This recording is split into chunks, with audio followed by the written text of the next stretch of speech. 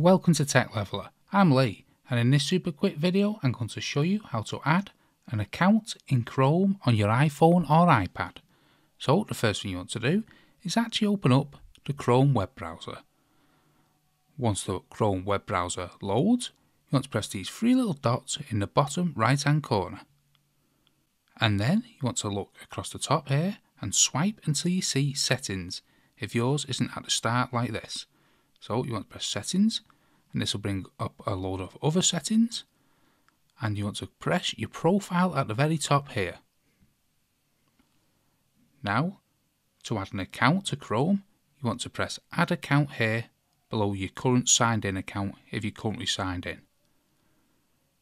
Then you want to go through the process of signing in to your Google account, and this will then be added to the Chrome on your iPhone or iPad. So that's how to add an account in Chrome on your iPhone or iPad.